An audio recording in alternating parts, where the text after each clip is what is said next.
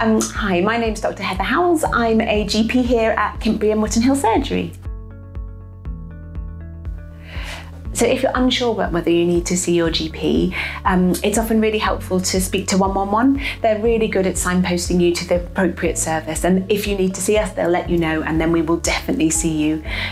Community pharmacy is another really valuable resource, so they can treat a multitude of common conditions and help you with things like skin rashes or urinary symptoms. So seeing your pharmacist can often be really helpful and a good way of getting help and care.